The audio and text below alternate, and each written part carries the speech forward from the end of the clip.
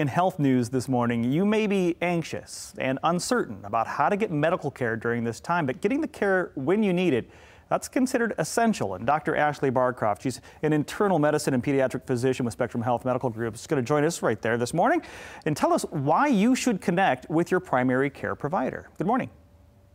Good morning. So maintaining your health is important now, as it always is.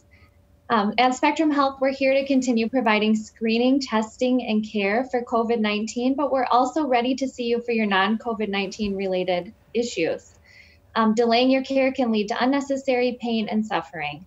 So what should someone do if they have a medical concern? Obviously, you're telling people don't put your health on hold just because this coronavirus, this COVID-19 pandemic is out there. So what does that look like?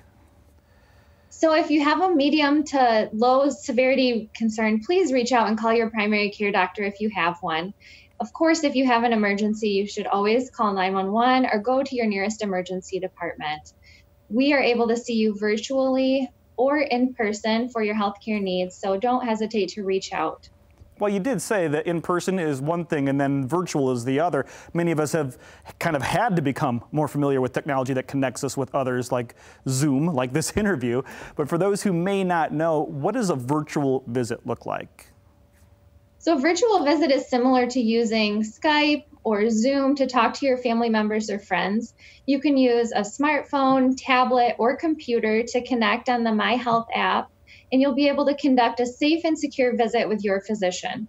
It'll be the similar level of care to what you would see in person.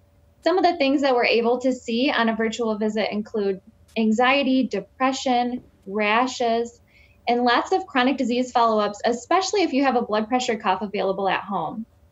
You know, a lot of us probably have had this thought about our health care where we think we need to see the doctor, but we're worried about going in. And there are times when you have to see a patient in person. What does that look like, and how has that changed?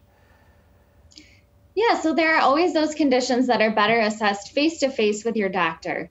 Some of those things are abdominal pain, difficulty breathing, and anything that really requires a good physical exam. Our number one priority has always been patient safety, and we're continuing with that. So there are some things that are taking place before, during, and after your visit to make sure that everything goes smoothly. Prior to work every day, all employees are screened. All visitors and patients are also screened for any symptoms of illness.